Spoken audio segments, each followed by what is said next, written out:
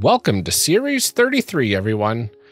We are sorry it's taken a bit longer than normal to release this episode. Life has been quite a lot this last week, so hopefully this next week is less hectic in order to give us time to put the episode out at our normal time. But before we get to this episode, and to not have you wait much longer, let's get to some announcements first. First up, if you are listening to this in the US on the day we're releasing, before 8 p.m., you may still have time to get out and vote if you haven't yet. If it's the case, feel free to stop listening right now. Get out there to vote if possible. This is such an important election. If it's too late, however, hopefully your day is going well. You could ignore this first announcement. Also, if you early voted, if you're like me and you're extremely tired of getting all of these texts saying, can we trust you to vote? And I'm like, I did it a month ago. Yeah. Also, hello to everyone in the future. I hope that it's brighter. Please, please. Oh, God. Oh, yeah. Well, anyway. Next up, I'm actually very excited to be diving into my campaign for A Tale of Twinkle and Awe. It's going to be myself and 5 players running a solar punk story using the Chimera RPG system. We're going to be blending superheroes, magical girls, and fantasy genres. We just finished our session 0 this last Friday. And we're going to be doing our first session on November 13th, which is also Friday. So I really wish we would have been able to get some spooky content put together, but, you know, it's a very punk-filled world that we're building. So, it should be a lot of fun. You could also check out, Amorez. They are doing a live stream campaign, in the Fridays between my sessions. You can find them on the Utopia channel. They're doing a blend of superheroes and fantasy. And their next session is this Friday, November 6th at 8 p.m. So check them out at capeandblade.chimera.games and check mine out at twitch.chimera.games. Finally, we're both on the verge of burnout lately, as I think so many people are. Yep. I think this is not a unique situation. With the state of the world in all aspects of life, and also some other things that we have going on. Hey, everyone, it's depression season for Amelia. We're both feeling a little rough around the edges. We are trying to find ways to mitigate that for the sake of our health, because ultimately, if we're not healthy, we can't make the show at all. So we're doing our best here. It means we have to make some sacrifices here and there from time to time. We really wanted to be able to do a panel for a Catacon line. It's coming up this weekend. I know there are lots of great games and panels and things happening. We really wanted to do it. Unfortunately, we're just not going to be able to. We didn't even get our stuff submitted. Yeah. We're just don't have the spoons to be charismatic and fun. So I really hope that those of you attending have a really great time. I'm really sorry that we're not able to do this. But, you know, you got to do what you got to do. Yeah, I opened the form. I started filling out a couple things, and then my brain was like, forms? No, thank you. And I just never got back to it. So yeah, and I totally forgot that it was I've been saying this to everybody, and everybody at work has been saying it too, that I don't know where October went. Yep. It's got 31 days. You think it would have lasted longer. Right? So I think that just kind of flew right past, and I didn't even think about it until I was like, oh no, it's 3 days away. That's Shoot. So close. Yep. Darn it. Well, it is what it is. Life is weird right now, but you know, I think we'll get through it. Yeah. And I think that's really what we're saying is take care of yourselves, you know, know your limits and try not to burn yourselves out as well. I think we'll get through this all together, one step at a time. But if things do go awry, we will keep you posted. And we'll keep working to bring a little bit of joy through these trying times. Yeah, hopefully. I mean, I know that we're already putting out less content than we than we want to. But hopefully the stuff we're putting out is a good distraction and like a nice welcome reprieve. Absolutely. Get you nice and relaxed. Yeah. Without further delay, let's get on with this episode, which honestly is one of my favorites that we've ever recorded. It's really fun. Yeah, definitely enjoy.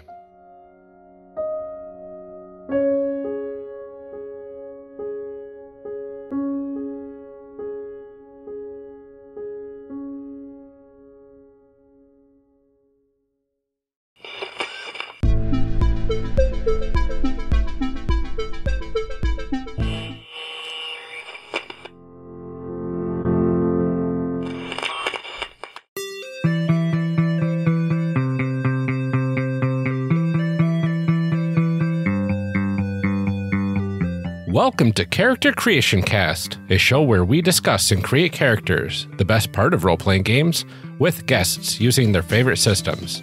I'm one of your hosts, Ryan, and this episode, my co-host Amelia and I are excited to welcome back Grant Howitt and Chris Taylor, designers of the game we are covering today, Unbound, a universal world-building game from Rowan, Rook, and Decard. Welcome back to Character Creation Cast. We are super excited that you could join us again. We have another Kickstarter. I know. I love getting those messages from you, like, hey, we have a Kickstarter coming up. Hey, do you want some hashtag content? Oh, we would love hashtag content. Please, can we have you fun are now again? our most frequent guest on this show. Yeah. So you have beat out Rich Howard for his t-shirt that he wants to win so badly. So I expect some sort of medal. Right? Yeah. I believe the rule is once you've been on 7 times, then you can get a free t-shirt. Long service. We've got to get more Kickstarters going, haven't we, Chris? Yeah, write more crank 'em games. out. Come on. Well, we're going for a while. So. Yeah, I'm not really doing that many games. No. That catalogue's lacking. Yeah. Well, let's go ahead and reintroduce you to everybody. Chris, can you tell us where we can find you, what kind of projects you're working on, all that kind of stuff? My name's Chris Taylor. I'm probably best known for writing Spire, the expansions, and Heart, the most recent one. And I help Grant with his one-pagers every month. And I'm the Decard part of Rowan, Rook, and Decard. How about yourself, Grant? I'm the Rook part of Rowan, Rook, and Decard. The third part is my partner and Chris's business partner, Mary, It's very complicated. Yes. Well, we just thought we'd pick cool names. Like we'd use our character names rather than our real names because that way we might sound more like a law firm. But yes, I write role-playing games. I write one-page role-playing games, one a month. I also do more than one-page role-playing games with Chris. I like to think of myself as a sort of fiery yang to Chris's somber yin, as he just slaps the bad ideas out of my mouth several times a day. Yeah, try and keep these things at least vaguely cogent. Yeah, you smack the chaff away, and we're left with delicious game design wheat. And you can find me on Twitter at GSHowitt. Well, let's go ahead and get started on this. I'm super excited. This game is, like, you reached out, and I was like, this game is exactly Ryan's kind of trash. Like, this game was made for Ryan. Trash. Oh, well, Trash? it will be once we've touched it. I promise you that. No, this game is, like, exactly a Ryan kind of game. I sent him the link to the page on your website, too, and he went, oh, yes. Gimme. Yes. What's in a game? Yeah, well, we released Unbound 4 years ago now, I think. About that, yeah. And forgot to print any extra copies. Oops. Because we were new and young and fresh and didn't understand what was going on. The world hadn't crushed us yet. No, well... It had begun its slow press. Yeah, I think like it had begun the process. Like, definitely could hear the of the big crusher coming down. But we're not dead yet in the industrial crushing machine of the world, and so we're going to do a reprint of it. We've also done a redesign. Mina McJander, who did Lancer and Voidheart Symphony and Legacy and all sorts of stuff, has done all the redesign on it. We've tightened up all the wording, but that's all rather unexciting. Chris, what is Unbound? What does it do? So Unbound is the best session zero you're ever going to have because you build a really exciting world together. Like you shape the classes, the world, everything that happens in it. And then you get to play that and see what happens, generally over fairly short games. And then you see the entire world again from another perspective as you can play over and over within that world and change how everything reacts. So in the playtests, we had one group play the previous group's children in the next part of the campaign. Oh. And things like that. They're built together in something called a saga. So you do about 6 games and then start a new campaign in that world. Oh, that's very cool. It's generic, and that's not a very sexy word, but it's generic in as much as it emulates a genre, and that genre is punch. It is very much genre. a pulp game. It's pulpy. It does a lot of it skews towards sci-fantasy, we've found, and I'm not quite sure why. But generally it's like lots of big over the top cinematic combat. But also we were playing a lot of Secret World at the time, like a shed load of Secret World, and so the combat system is an MMO combat system, but not in a people will say bad things about it 4th ed style. No one's heard of it style. All right, so we're gonna ask the actual questions on our sheet now. Oh, yeah. Cool. Because I did write these for a reason. Usually we start with talking about the setting of a game, but this one doesn't have a setting. I want to ask, why did you choose to make a generic setting neutral collaborative world building game? Like, those are a thing now, I feel like. I mean, Genesis, and I've seen a lot of other kind of like sort of setting neutral games recently, but this was from a few years ago, before it was the sexy thing to do, other than GURPS, which we know you love. Why? This is so sexy. It is. I believe one of my GURPS favorite is like quotes. Honey running down a naked back. See, one of my favorite quotes is from one of our recordings with you, where you said, GURPS is for people who fetishize calculators. Yeah, that's what it is. Like, It's sick. that's fine. It's perverse. What you do in the privacy of your own home is fine. I'm not going to judge that. I mean, even bring it the to my name house. itself sounds that way. So, Chris, I think Chris will agree. And there's 2 answers to this. Which is fear, and the other which is madness. Yeah, honestly. Which one do you want? I'll take madness. Yeah, sure. So Grant and I were going mad. We were both suffering from depression. We were both in different countries, and we needed something to do. Honestly, like literally, like something collaborative that we could do. And so it got to the point like We were both out of work at the time as well. yeah. So should we write a game? Yeah, let's write a game. Like just mucking about, just putting some words together. And then it started to get really exciting and really good. Like impressively good, considering that we were literally just throwing words at a page and just doing whatever we thought was fun at the time. And it turned into Unbound, and it got out of hand, honestly, and kind of started our career, really. Yeah, pretty much, yeah. Definitely started our company. The fear answer was because up until I went to a creatives retreat in the jungles of Costa Rica in summer 2016, and had a drug-fueled experience staring directly into a bonfire, burning my fears. And then on the way back from that, I was like, oh, I could put a setting in a game. And I didn't. I was too scared to put settings in games before, it felt a bit like being. I think I've talked about this on the show before, but like being trapped with someone and they're talking about their 12th level paladin. Okay. And well, I had this character in the game. It was really cool, and he rolled the dice, and he did 18 damage. And okay, Your game was fun for you because you were there. I don't want to hear about it. It's an experiential thing. Like, Exactly. I don't care. I'm glad you had a great time. I don't care. What you're telling me is a lie about a person who doesn't exist. I say on a show where we create characters and make people listen to it. They're free to leave at any time. It's true. I'm not putting this in your ears. You downloaded this of your own free will. And we'd love you for it. I think there was some fear there about actually putting a setting in a game. So like Goblin Quest, the thing which I put out beforehand, is very loose. It has like setting tables and it has like paragraphs here and there and drawings, but it really isn't like, okay, here's what's going on. And we didn't it was like the next book we published was Spire, which of course we've been on the show for before, and which is mostly setting. Even the mechanics are setting.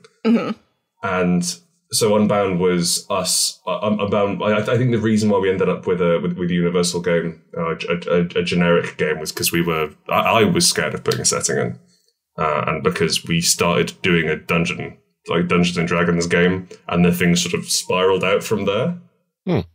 We had sailors in it at one point. One of the classes was sailor. It was. They just got a boat. That was their entire class. I mean, what more do you need? You can see the dreck we cut. It turns out quite a bit, Amelia. Oh, this is why you're the game designer and I'm not. I mean, to be fair, they made it into Spire. If you're a knight in Spire, you can get a boat. So yeah, that is one of the upgrades. I believe I picked one for my character. So yes, we did that, and it's very hard to sell a generic game or a world creation game because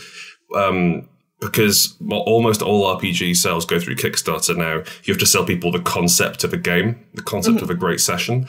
And when people ask, what's the game about? What sort of stories can we tell? You have to go, oh, well, anything. Well, what do you want? Just tell me what you want, and then I'll give it to you. Just tell me.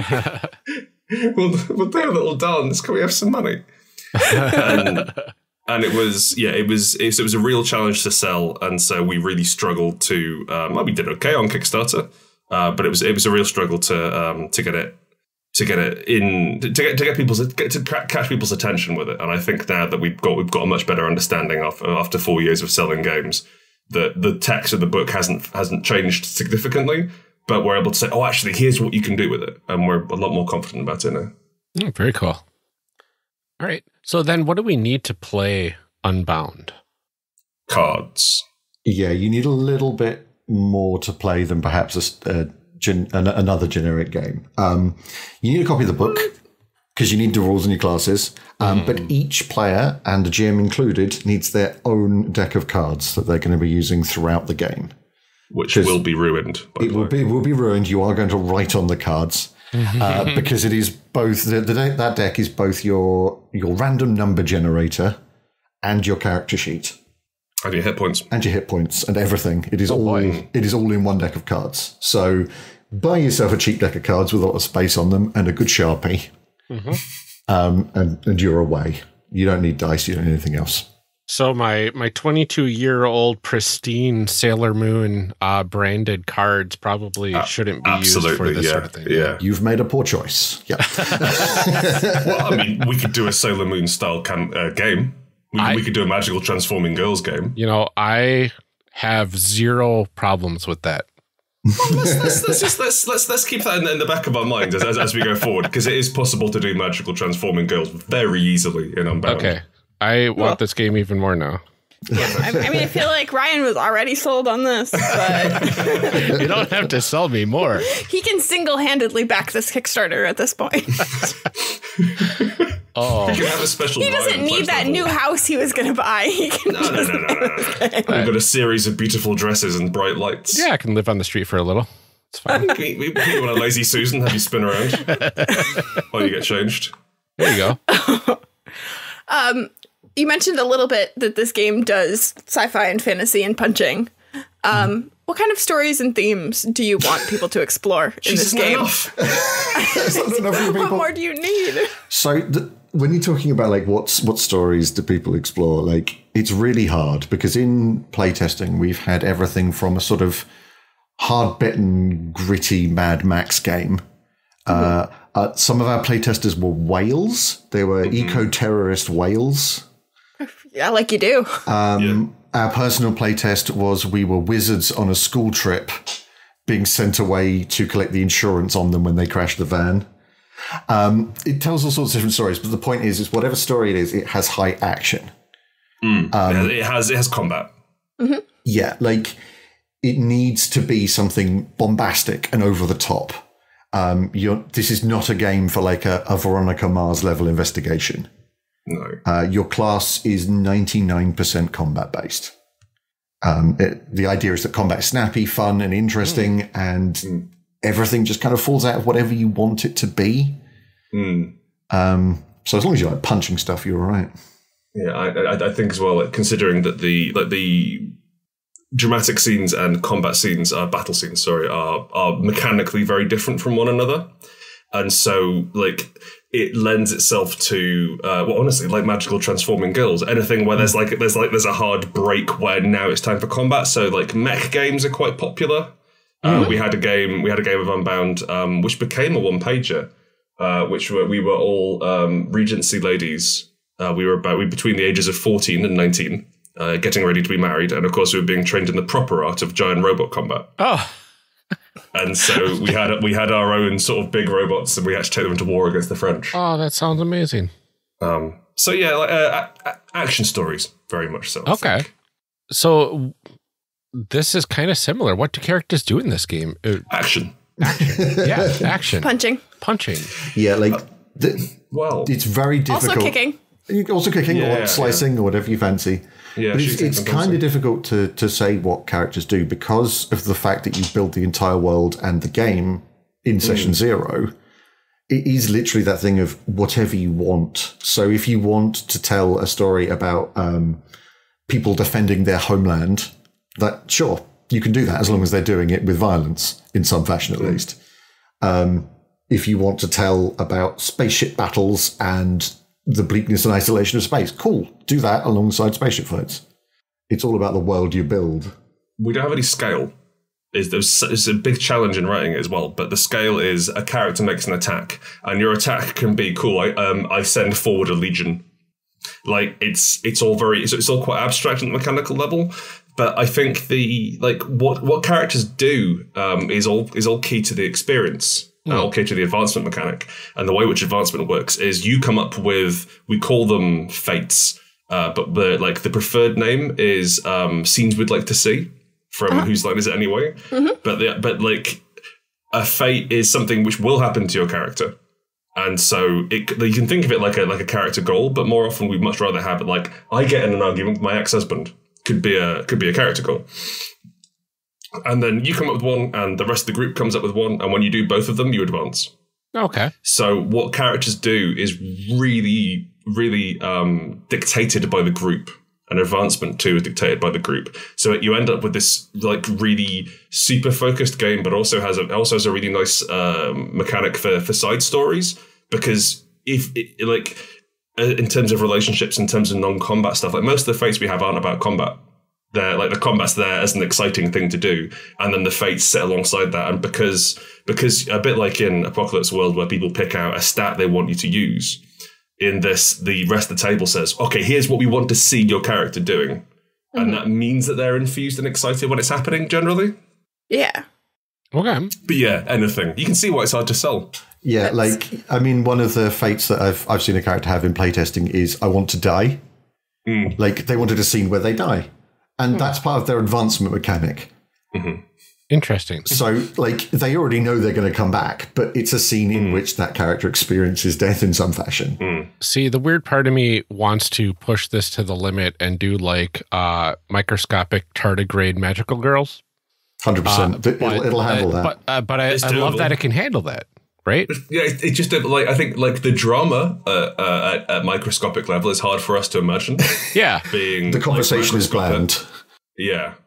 But you got 6 legs. Yeah. It's nice. You talk about each one of your 6 legs. It could do tardigrades. I think that it might be hard to tell a story about tardigrades regardless of system, but hopefully you can make it work. Yeah. As long as they're sentient enough. Yeah. Okay, you have to be sentient. Oh, plus they're magical. We're fine.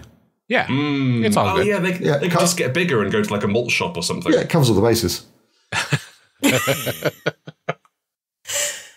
The thing that has come up now several times in this recording and before when we've talked about this game is that it's difficult to sell people on it. So I'm going to ask you now, what is unique? What makes this special? Why should I buy this game that's actually make up your own game? Here you do the work. Throwing the hardballs here. The reason why you should buy it, as Chris said earlier, it's the best session series you'll ever have. And we don't say that lightly. We've really tried to make something which feels special and engaging and exciting. And the thing, it's not like Genesis. Mm-hmm. It's not like, what's the other one? What's the Monty Cook one? Cypher. Cypher System. Yep. Mm-hmm. It's not like Cypher, in as much as those are really good if you know, I want a cyberpunk game. So you're going to take that and then take the bits of the world that work together and then write your own bits and sort of have that. But there's modules and various things you can work out. You're not supposed to have an idea in mind for a setting when you come to this game. Everyone turns up and pitches it together. And it's that collaboration, which I've not seen outside of something like Microscope or like some really broad genreless games like A Quiet Year as well. And these really broad genreless games, you have the capacity to have that collaboration. And we've not seen anything that does it like this in a more focused traditional RPG style. Yeah, neither of those are particularly punchy games. No, they're kind of introspective and somber. I don't mean somber as in sad, but like they're slower and they're exploring themes. Whereas this is more like, well, I am going to batter you to death with a spaceship. Like I'm going to use it like a baseball bat and hit you with it. And that's the thing, right? Like, when you sit down with your friends, you're going to sit down and have zero clue what you're going to play that evening. And you will walk away with an amazing setting that you are exciting and raving to play in. And then you get to do that. And then you get to break that setting while you're in it. Because you're, as I said earlier, you're looking at maybe 6 games with the characters you currently got. And then you kind of zoom out a little bit if you want to. Just look at your world as a whole and go, cool. So we've changed the world. We've waged war on this country, let's say. We were doing a military campaign. Let's play the next one during that time period, but as the people we invaded. Let's see how that happens. Let's see what happens to the druids in this forest over here, because obviously war burns forests. War has industry and all sorts of dangerous things going on. What was their look at this world? Or what was this like 10,000 years ago, 10,000 years in the future, what if everything's flooded? And you can just throw all this stuff at it and it'll stick because the scale is changeable, because you can do magical girl tardigrades or you can beat somebody to death with a spaceship.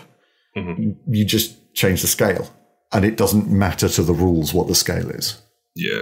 Nice.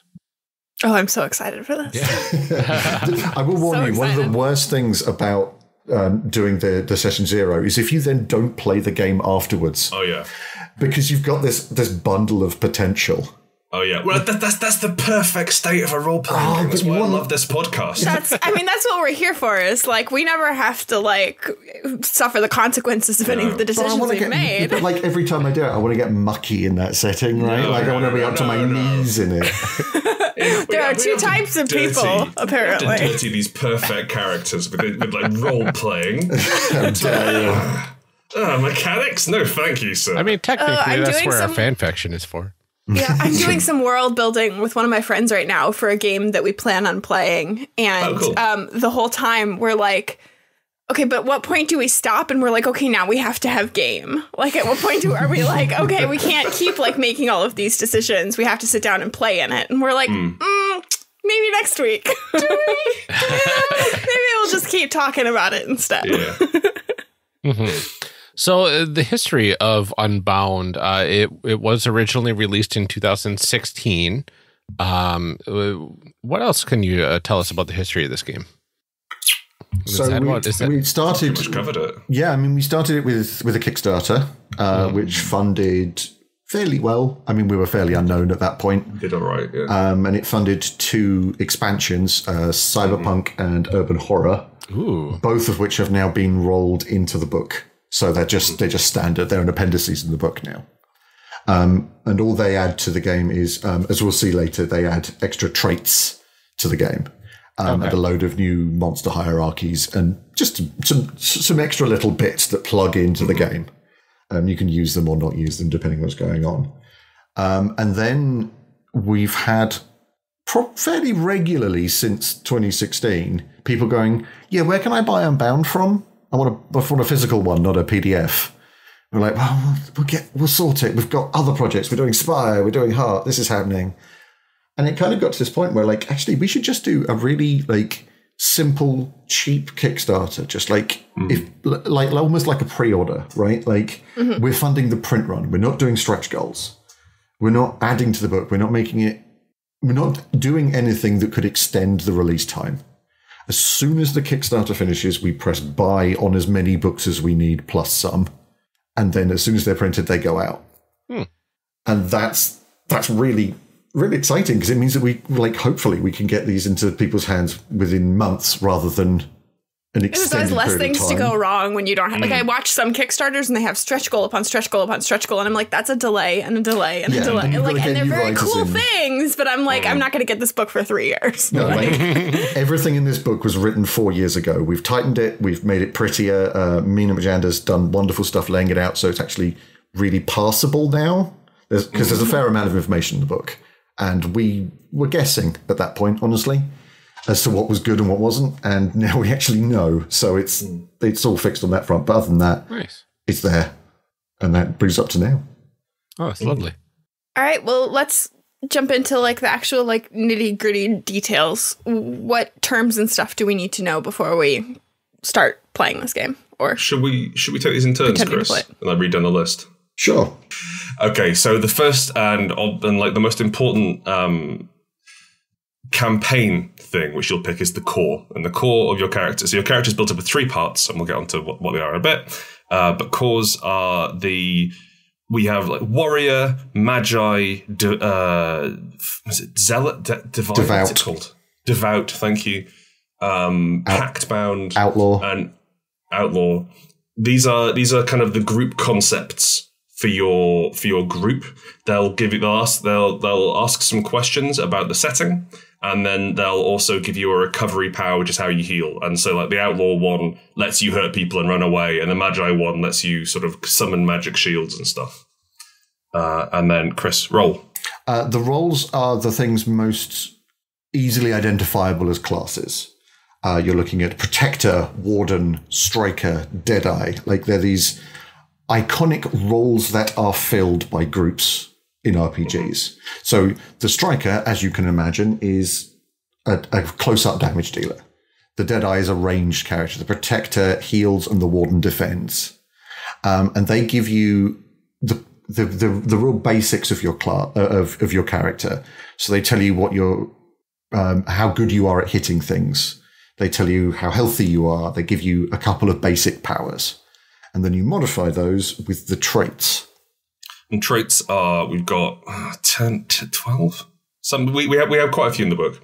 And these are your character's trick, your character's quirk. So they're things like fire or spirits or shadows or mighty.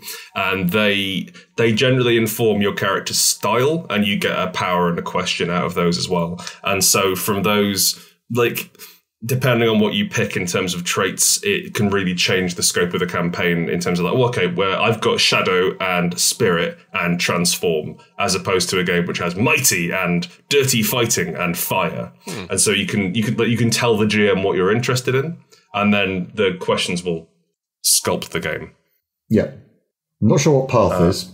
That's not in the game. Foundation is, though. I'm trying to remember what Foundation is. It's the skills. Yeah. So the Foundation is a sort of skill set bundle, basically. It tells you your out of combat abilities and kind of how you interact with the world at a base level. It's not used as much as the previous ones because the previous ones are combat based. But it's still an important like focusing point of your character. It's very similar to aspects in Fate. Yeah. Or backgrounds in 13th Age. Next up, we've got Fates, which, as we discussed earlier, Fates are the scenes we'd like to see, which will advance your character, and we'll pick some out for each other to see what we're excited in doing. And then you've got Factions and Twists, which is a thing for the GM to worry about, basically. During the world creation, the GM will be listening to what everybody's saying, and after they've all helped build the world, and kind of name a couple of the factions as being very important. Like, actually, I can work with this horrible Zaibatsu company in this cyberpunk world we've made. Let's look at them specifically. Let's work out who their figurehead is. And twists are things that they choose early to be able to affect battlefields and change the game rules a little bit. And then scars are permanent injuries you pick up on your cards. Scars are, you will, like, if when you go out of action, you draw a card and you write a scar on it, and that lessens the value of the card. And then if you scar a scar, you die, which is exciting. Oh. Ooh. Yep, that is the death mechanic. Yeah. And the last one we've got here is a saga. A saga is simply a micro campaign, basically. If you imagine a Dungeons & Dragons campaign in the traditional mold is like a years long thing, it's very expensive. You take characters from 1 to 20. Well, imagine that a saga is levels 1 to 3. And then after you've done that, you basically throw those characters away and get some new ones. And then, as I said earlier, you play those in the same world and you modify your world a little bit. Wait, no. Adventure is that. Sagas, everything plugged together. Yes. Yes, it is. It's been a while since we wrote it. Yeah. Either way, it's about the campaigns and the breaking up of that and shifting through the different characters. Okay. Very cool. Is that everything we need to know then before we dive in? I think so. Honestly, it is. I will say for this episode, I'll be taking the GM role. Okay. All right. So I won't be making a character, but I'll be doing the world creation stuff as well. Most of that will be handled from. Sorry, I'll be steering the world creation, but you'll be doing most of it yourselves.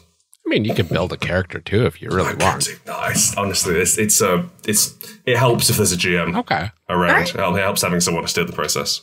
So, I don't know if you're the person we want to leave in charge, though. All right. Well, let's make some people. All right. Let's make some people. And a world. Let's make a place. Oh, and a world. Crucially. What do we do first? Do we do people first or a world first? The first thing we do is touchstones. We have a reference for this. So while you're finding a reference, Grant, thank you. so you say that, like, do we make people first or do we make the world first? Or you do them both simultaneously? Ooh. As you pick... It's world first. Well, you have to do both simultaneously. Okay, cool. You literally have to. Because each class, each role, core, trait, all of these things have questions attached to them. So you have to be able to answer those questions to fill out a little bit more of the world. So you kind of work out what the world is, like the broad strokes, and then as you go through, you drill deeper and deeper and deeper through the process. First thing I'd like you to do is turn to page 20 of your PDFs. We hope we all have the same version together. And then what we're going to do, we're all going to draw a card. And so page 20 is the touchstones. The touchstones are 52 different phrases, which we thought would be useful to help generate an original world. What we're going to do, we're going to do this 3 times. So each time I want you to draw a card, tell me what you get, and then I'll write it down. And then of those 3 groupings of words, we're going to pick out the one which is calling to us most. Okay. I got demons. Demons. I got jungles. Let's see. I will pull a card. Jungles. Draw again, I drew that one. Okay. Ooh. Fine. Let's see. Holy. Holy. And Ryan. And I got walls. Walls. Demon, jungles. Demons, jungles, holy walls. Hmm. So there's something there. That's definitely not something. I can think of some few things in that. Yeah, okay. Again. Oh, we got to draw a second one, huh? So as I said, we're going to do 3 groups of these. Oh, yeah. And then we're going to see which one's calling out to us to make a campaign I out like of. it. Prison. Prison. I got sky, so that's already exciting. Yep. I got pirates. Oh, here we go. And I got corporations. Oh, Prison corporation sky pirates. oh, that's pretty good. We stole the flying jail. And one more. Narcotics. Wizards. Here we go. Demons? Yes. Wizards, narcotics, demons, and I got beasts. So, the 3 we have to play with, and I will say, we can also append all of these with and magical girls. If that's something which we want. I will say, I'm fine if Ryan plays a magical girl. I'm also fine if all of us play magical girls. Here's the thing. I know nothing about the magical girl genre. Me neither. I've seen 3 episodes of Cardcaptor Sakura. I'm sure I'll be fine. Close enough, yeah. I know that there's, like, outfits are important. Yeah, you spin around and change and then you fight evil. Yep. Yeah. Yeah. Okay. There's a wand or something. There you go. So the 3 concepts we have are demons, jungles, holy, and walls. Sky, prison, pirates, corporations. And demons, wizards, narcotics, and beasts. What are we feeling? I'm really feeling this Sky Pirate Corporation prison Right. thing. Yeah. It's got to be that. It feels so good. Yeah. Yeah, yeah, like a big sort of shanty jail. Right, yeah, cool, okay, all right. Sorry, Demons, Jungles, Holy Walls. Well, that would have been fun. You would have made a fine film starring Paul Bettany, but not for now. So, what we have here is, what we're going to do now is pick a core.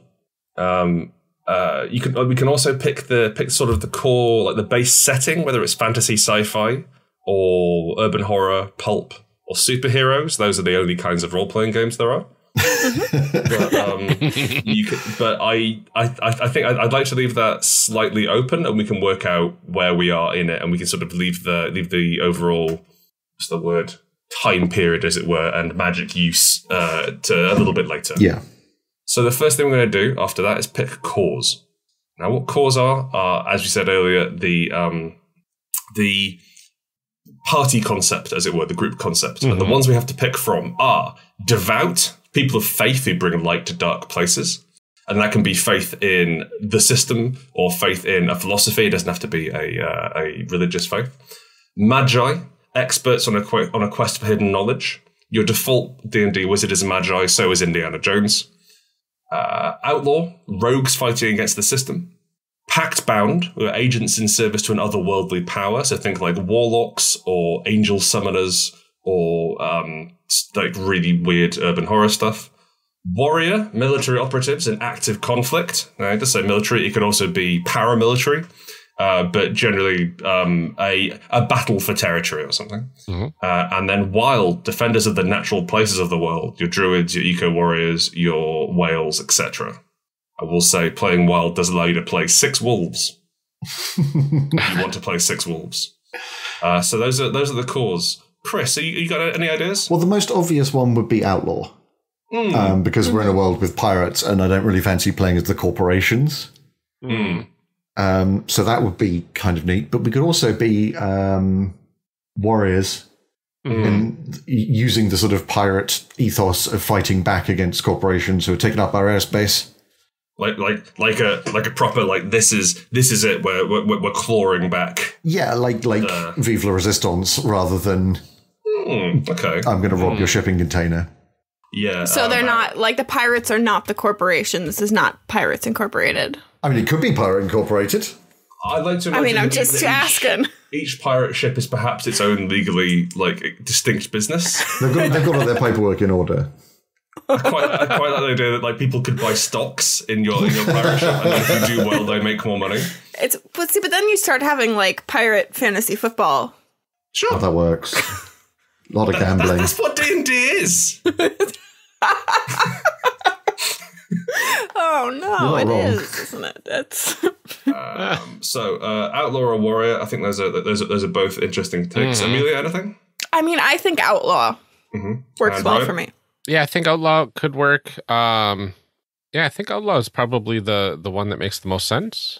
I think so. Like outlaw focuses around a city. It focuses around like a single location, whereas warrior's bigger. But I quite like the idea of trying to steal the prison. Mm-hmm. Well, I mean, if you're looking at a location, it can kind of be like, I mean, if you look at like the area that pirates actually operated in, it was tiny. And you kind of have that area of the Caribbean, but it's that area of the sky, I guess, if we've got airships. Yeah, and you could have like very tall oil rigs or something, which you could sort of dock to or what have you, like space elevators. We can work with that. Okay, cool. So there's going to be a few questions to ask about outlaws. So the first thing you need to do is, well, so that's actually going to not be the first thing you should do. Here we are. Questions. Every player must answer, what is my crime? But what I'm going to ask you first is, the GM and each player should answer the following questions about the world. What's the name of our city and what's weird about it? So, it's a flying city. Yes. It's a flying area. But I like to imagine that's not the weird thing. Like, most places fly here. Yeah. What's unusual about the place that we find ourselves in? Is it Sky Jail? It's too heavy. It's like lower to the ground than all of the other ones. Oh, okay, and the ground is like gross and toxic. Yeah. Yeah. That's quite nice, actually. You can get a nice sort of slum effect to it. Yeah, my thought was also like maybe it's tethered to a like encampment on the ground or a community on the ground for some reason. How about it's tethered to a boat? So like not like a little rowboat, but like a sort of like a destroyer or some sort of research vessel or some kind of this massive thing which is trudging through these acid seas, and it's the sort of the connecting skyport of that. Mm-hmm. That works, yeah, because then we can go up and down and. Mm-hmm. Are they pumping this toxic goo into the city for research, and that's why we're lower? Yes. Yes. Okay. Yeah, I like the idea that there's like, most of it is just gross toxic goo, but there's pockets of useful things, or like oh, there's this horrible monstrosity which we're going to go and kill and capture, and so that you sort of drag that back. What if it's got like other liquids in it, but with different visibilities? So like there's like liquid petroleum, essentially like whatever airship fuel is, but I'm guessing it's like Leviathan blood or something. That's brilliant. There we go. And so you need something at the toxic ground level to be able to get the fuel source to run the airships at livable levels. And everybody on the ground level all has like, I don't know what time period, what sort of theme we're doing yet, but like hazmat suits. Yes. I'm getting like alternate near future. I'm getting Waterworld. Yeah, I don't want to get Waterworld. No, but do you know what I mean? I'm imagining Waterworld, but perhaps slightly sooner after the collapse. So there's still technology, there's still various other things which work, and there's still sort of echelons holding on, rather than just Kevin Costner drinking his own. Yes. Sorry, his own urine. So what's the name? So there's this ship and this island, and I like the idea that they both suck. They're both terrible places. We need a cool name, and this is going to inform a lot of the rest of what we come up with. But I figure like it's got to be a corporate name, right? See, I think it's something that like is like flowery and like utopian. Yeah, something like totally not totally incorrect. Yeah, and it has to have Sunrise like Inc. comma incorporated at the end of it. Absolutely. Right. Yeah. Halcyon Inc. But it's very dramatic. That is very dramatic. It's also the main city in Masks. Oh. Halcyon City. Damn. It's a good word, Masks. It's one of my top 5 words. Providence. Providence. Yes. Providence we can have Incorporated? Providence and New Providence, which is the flying Yes. bit. Yes. Yeah, okay. And so Providence Incorporated. That is a good title for a campaign. Providence Incorporated. Yes, lovely. Okay. So aboard the SS Providence. HMS? HMS, yeah, I don't know, difficult. Whatever it wouldn't be Her Majesty, it would be her CEO. The COO, there we go. HCEO Providence. The ship is the CEO. Oh. Although, no. Okay. What do we want, and what happens if we don't get it? So, you're outlaws, you're on the wrong side of the law. What are you trying to do? What are you trying to steal? Or kill? Or farm? So originally I had the idea that we were like actually like trying to rob all these different airships. But now I'm thinking what we're trying to rob is the fuel to keep everything afloat. Otherwise everything falls and sinks into the acid lakes. I reckon like you could try and steal New Providence. So like you could try and like cut it off from the ship area and take it off as its own free colony. You could try and steal enough Leviathan blood to get an escape capsule out of there. Or are we trying to steal the stuff that they brought up and get it off the Sky Island? Yeah, okay, that works for me. Like you found a buyer. You found someone who's willing to buy this ridiculously valuable Leviathan guts. I mean, I feel like there's the option of like this corporation-owned ship, and we don't want to be owned by a corporation anymore, and we're just going to steal the whole ship. Yeah, let's go big. Like we've just made off with the entire thing. So we just want to steal all of New Providence. They're gonna steal you're gonna steal the entirety of the flying section of Providence. Yeah. Cut that off, jettison it, steal as much fuel as you can, and then brand new colony. Brilliant. Love it. Yeah. Yeah. We're gonna wait until we have all the fuel that we can get, and then. Which is interesting because that is what we've done here is we're kind of starting to establish the scale. So it feels like rather than fighting, it might be I'm leading my unit of 10 soldiers. I'm leading like my unit of 10 rebels or 10 thieves on this in this area, rather than I'm here with my laser rifle. So we can scale up and down and have it as fairly large, like skirmish scale combat with but we can work that out as we go. What happens if you don't get it? I think the corporation is going to run the city into the acidic depths until all of the profitability is gone. Just like suck it dry. Yeah. I want something immediate. Oh, okay.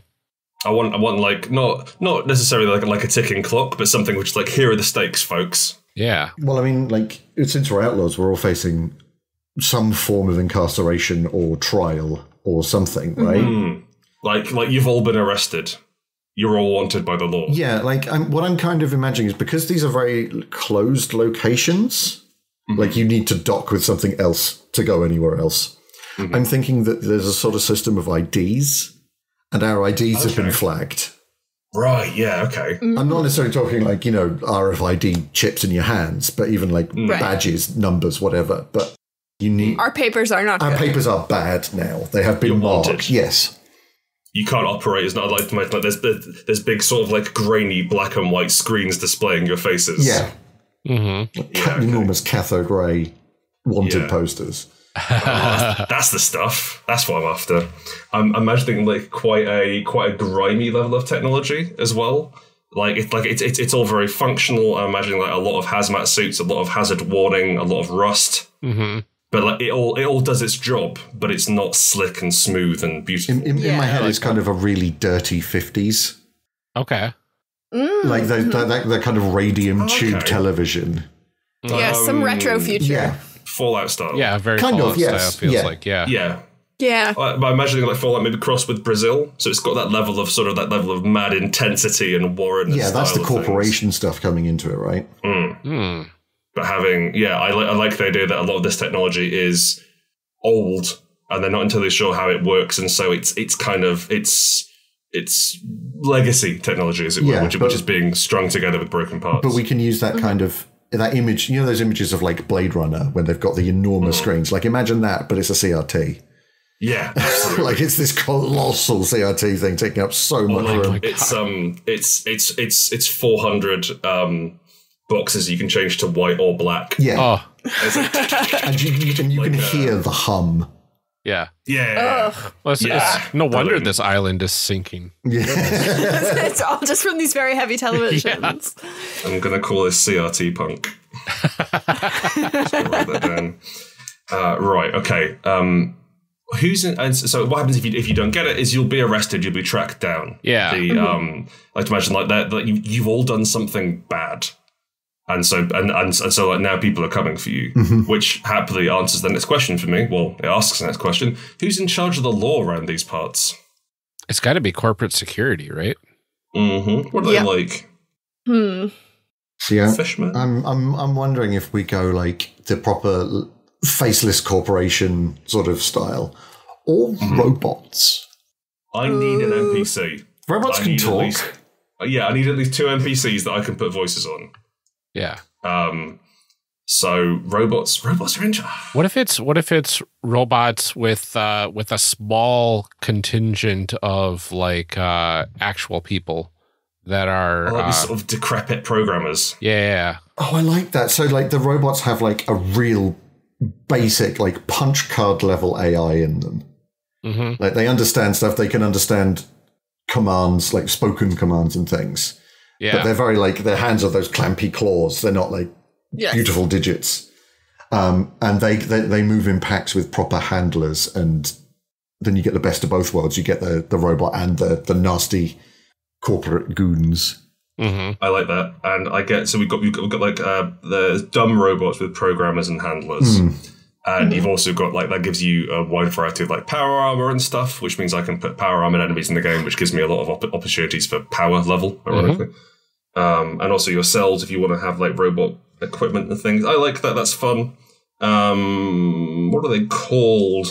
Not cops, not Providence. What do you shout when they arrive? The bots are here.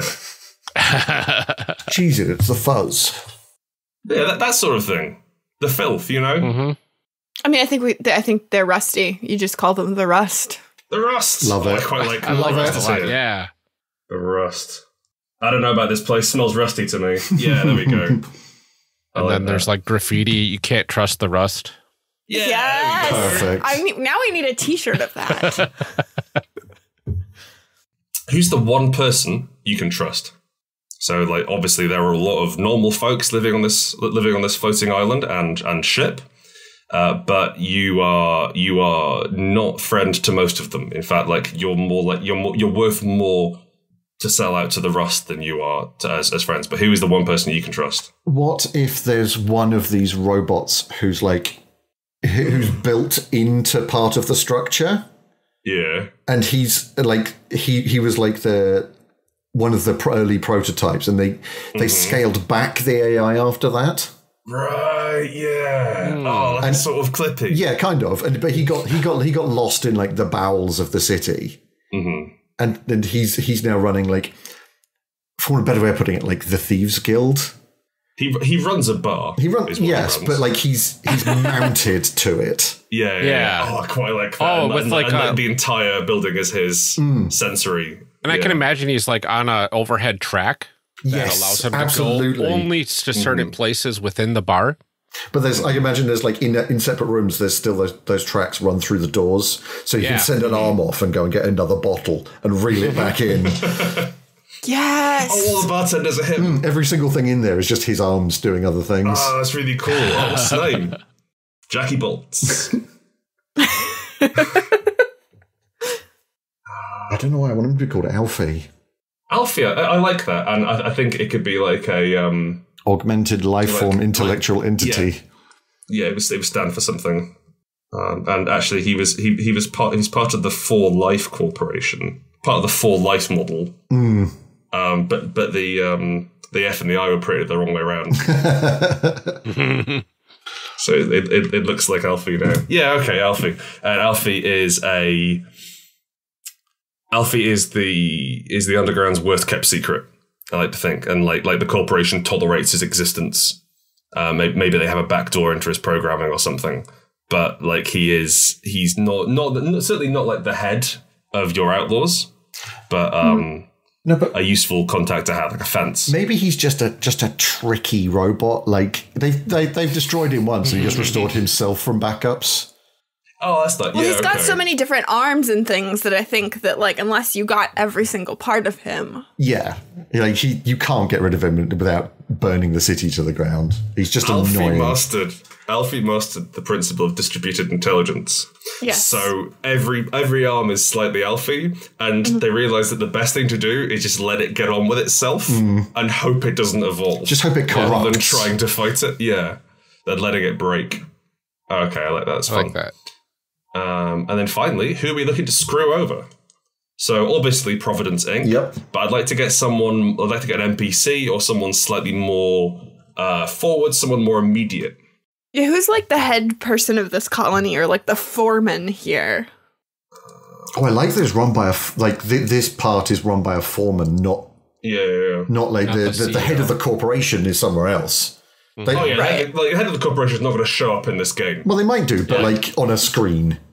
That's the thing. Yes, sorry. He's certainly not down here in a hazmat suit. The head of the corporation will be involved. The head of the corporation will be informed of the events of this campaign during their morning briefing. Yes. Depending on how well it goes. So, like a foreman, I like the idea of a foreman. I like the idea of like maybe someone who he makes the robots into really like canid, bestial, like strange hunting style things. So like he does his own modifications. Oh, he could also be the programmer. Like he could be the person who coded Alfie. Yeah, okay, that works. That's a nice idea. Yeah, okay. And his name. I kind of have something like kind of Cockney sounding in my head, but fancy Cockney. Vince. Vincent. No, you see, I was thinking like Lycerin Groach. Oh, Christopher. Christopher, well done. Thank you. I'm very good at names. God, this is going to be a hard one to spell. As soon as I'm making it up. Lycerin Groach. Groach is such a indicative name of the setting. I can feel Lycerin's voice bubbling up in my throat. There we are. Always, never seen without a bright yellow hard hat covered in blood and oil. He's never washed his boy's boiler suit, his overalls. His horrible manky boy. Just slightly puffy face. I'm imagining, that sort of swollen human. Imagine he's off his face on a wide variety of narcotics. It's just huffing white spirit. He's maybe he's drinking the Leviathan blood, like he's drinking jet fuel. It can work like unobtainium down there. It's fine. It's always got a bag and huff and glue. And this, what I'm rapidly realizing is just Dishonored. There's an element of that. There's an element of Dishonored in it, certainly, but we'll be fine. It's got rust in it, unlike Dishonored. What I'd like you to do now is note down your recovery powers. Your recovery power is your big heal. All you need to do is write down desperate measures. And because you are outlaws, when you make a recover action, instead of normal stamina recovery, you heal 15 and pick 1. Stamina is like, the best way to describe stamina is like it's like the armor bar in Halo. If that helps anyone. Yeah, they're temporary hit points that get blown off before you start discarding cards out of your deck, which is your actual health bar, as it were. Yeah. So you want to keep your stamina up. You can either make an immediate escape move as you run away without getting harmed, or mark the area you are currently occupying as dangerous 2 until the end of the battle as you set the room on fire. Both of these are good. Now we've done that, the next part is going to be a bit less individual. What you're going to do now is pick out some roles. So your roles are, as Chris was saying earlier, very close to your classes. There are 5 roles to pick from. You can play the same role as someone else if you'd like. That's absolutely fine. But I'm going to encourage you to pick separate ones unless you've got a really cool idea. So the roles that we have available are the Brawler, who's a frontline fighter, a glutton for punishment. The Deadeye, a long-range damage dealer, a glass cannon.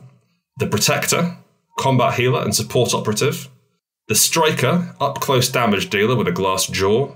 And the Warden, battlefield controller and tank. It's one of the things I really like about making characters in this is that I keep on going, I could play a brawler and do this, or a tank and do this. Mm-hmm. And there's a lot of different stuff you can mess about with, which is quite fun. Oh, yeah. All right, Ryan, you're going Protector, right? I mean, I'm leaning towards it. I'm very much leaning towards Protector. I mean, you do you. Uh-huh. I'm thinking, you know what you're about. I'm tending towards Brawler at the moment. Yeah. How could we squeeze Magical Girl into the setting? Is that maybe crowbarring? And we should just develop a different character? Maybe she could have a crowbar. Okay. Chris, Brawler, right? Yes, I'm thinking Brawler. Okay. So yes, and Amelia? I'm thinking Striker. Solid. And Ryan? I'll do Protector. Solid. It's good to have someone in there who isn't just about harming things. Mm-hmm. So please take a look through at your character sheet. So the character pages you've got there. There's some rough ideas for concepts which might work, or sort of give you inspiration. You'll need to note down your proficiencies, which make you better at those actions, and your stamina as well, which is how much stamina you start with, and therefore how much you can lose. So now you need to note down your boosts, because we're not going to play a game with these characters. And then you choose 1 power from I think there's 4 or 5 powers for each class, for each role that you pick from. Yeah, I think I've got myself a Brawler concept and power.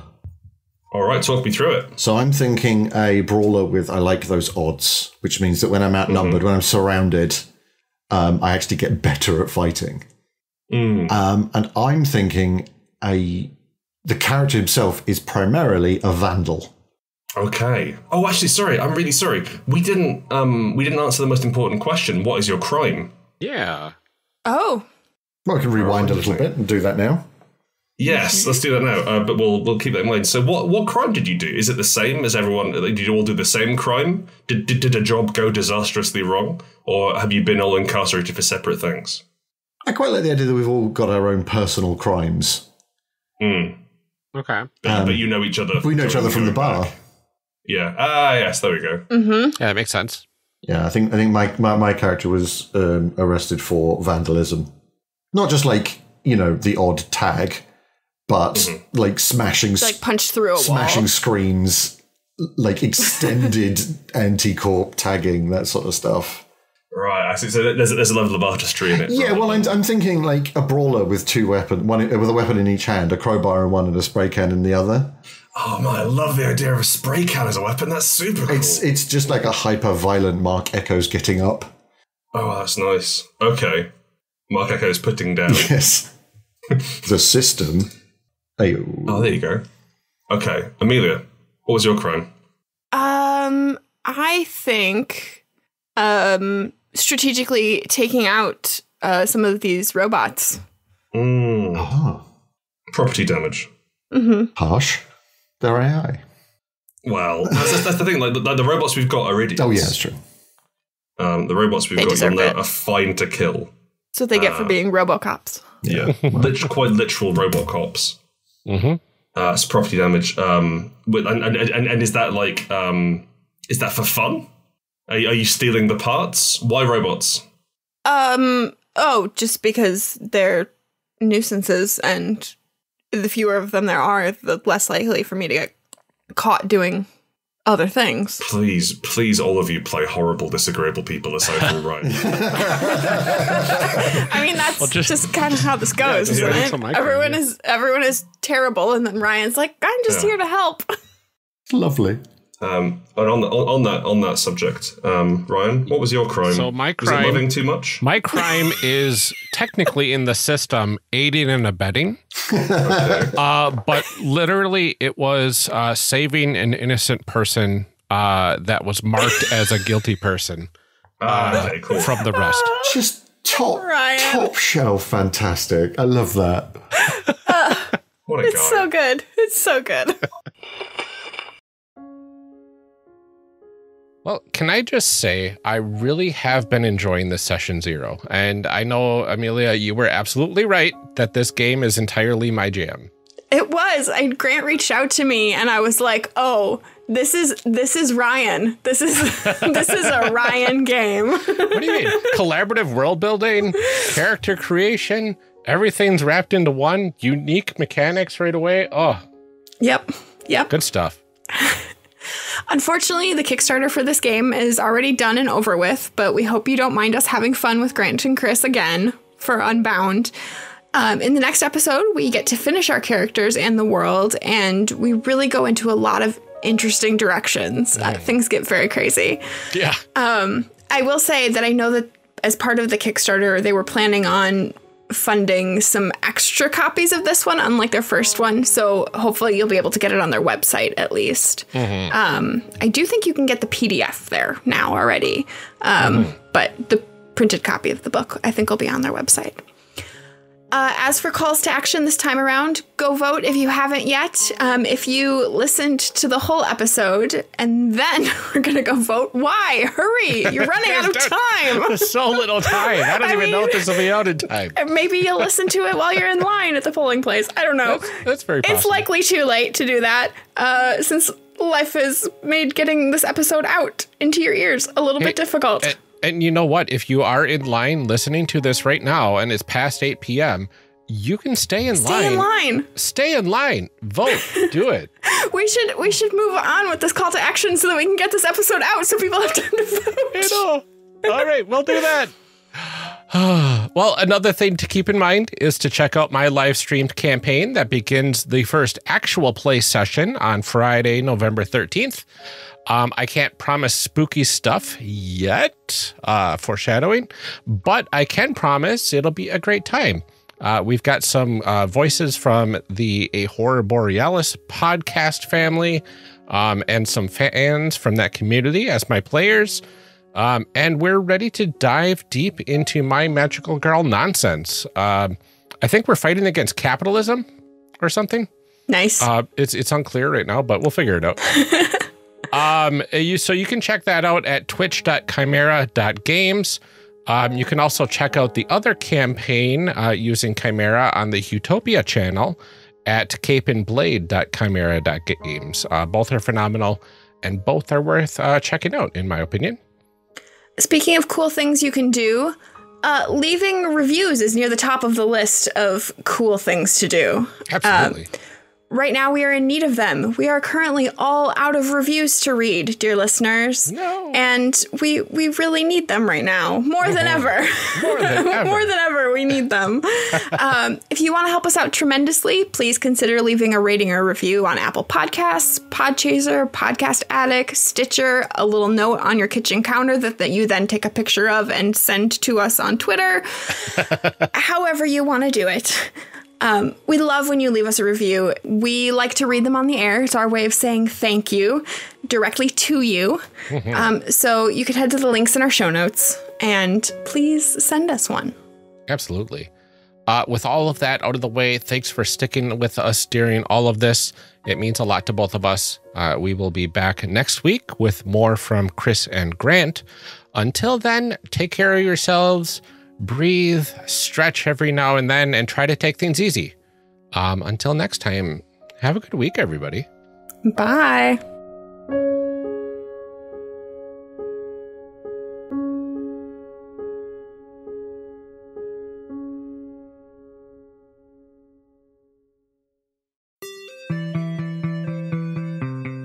Thank you for joining us for part 1 of this character creation series.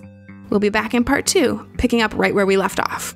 Character Creation Cast is a production of the One Shot Podcast Network and can be found online at www.charactercreationcast.com.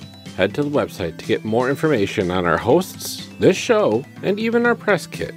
Character Creation Cast can also be found on Twitter at CreationCast or on our Discord server at discord.charactercreationcast.com.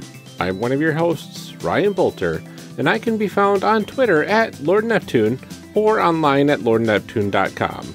Our other host, Amelia Antrim, can be found on Twitter at Ginger Reckoning.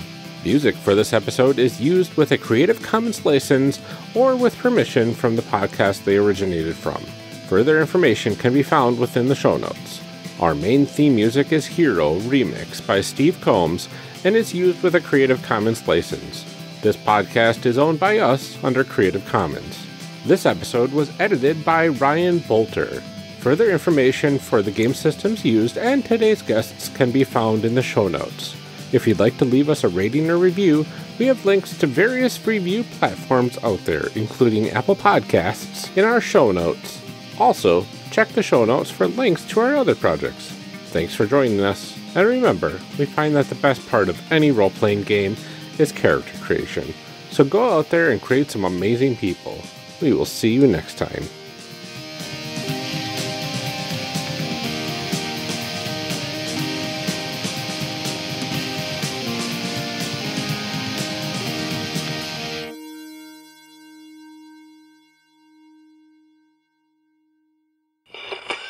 Now we gotta read some show blurbs. Show blurbs. Show blurbs. Show blurbs. Show blurbs. Character Creation Cast is hosted by the One Shot Podcast Network. If you enjoyed our show, visit oneshotpodcast.com, where you'll find other great shows like System Mastery. System Mastery is a delightful stroll through the history of role-playing games. Except the games are terrible, and the hosts are real jerks about everything. Join hosts Jeff and John as they explore the weirdest games ever made to talk about what worked, what went wrong, and which Silverhawk was the best. It was Hot Wing, don't even add us. Find their shows at systemmasterypodcast.com or oneshotpodcast.com. Finally,